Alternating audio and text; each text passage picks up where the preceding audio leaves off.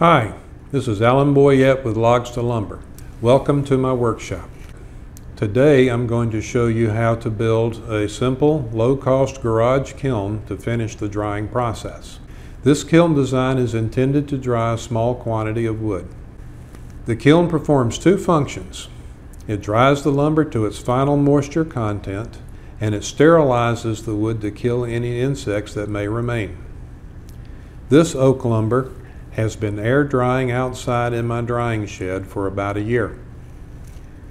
The moisture content of this wood is approximately 12%. I am ready to make a table from this lumber. Generally, you want your lumber to be approximately 8% moisture content for an indoor project. You can test your wood's moisture content with a simple meter available from Lowe's or Home Depot for approximately $25. The kiln I plan to construct will use a home dehumidifier to remove moisture, a simple box fan to circulate the air, and a space heater to raise the temperature inside the kiln. The lumber I plan to dry is 10 feet in length. I am constructing my kiln to be 14 feet long to allow 2 feet at each end of the kiln for equipment. I made it 4 feet high and 4 feet wide. This is a convenient size to allow the use of 4 by 8 foot foam insulation boards. I built the frame from 2x4s. Since my target length is 14 feet, I built the frame in two sections. The first section is 8 feet long and the second section is 6 feet long.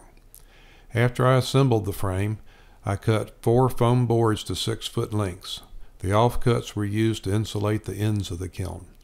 I cut 2 20-foot lengths of heavy-duty plastic. I laid one piece of plastic out on the floor, then laid down the bottom insulation boards. I placed the wood frames on top of the insulation and secured the two sections together. I placed concrete blocks inside the frame. I placed stickers on the concrete blocks and stacked the lumber.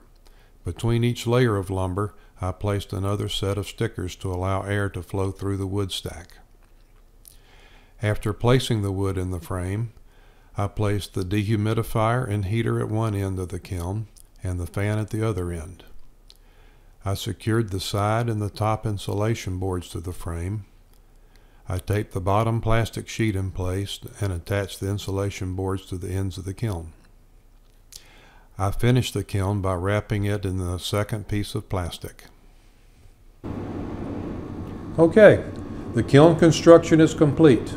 The fan and dehumidifier are running. I did, however, discover that consumer space heaters have a high temperature fuse that will disable the heater at the temperatures needed for the kiln.